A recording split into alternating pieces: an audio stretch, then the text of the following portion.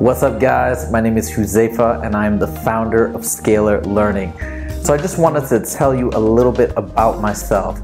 So I went to college at the University of Michigan where I graduated with a degree in computer science and then went on to become a software engineer. After that, I went to law school at Northwestern and eventually graduated and went on to become a patent attorney.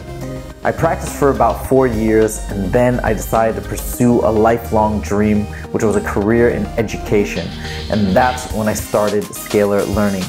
Since that time going forward, I've worked with a number of amazing students as a private tutor, a teacher, and now a developer of online curriculum and courses for things like the IC, the SAT, and the ACT. So check out Scalar Learning and I hope we get to work together soon.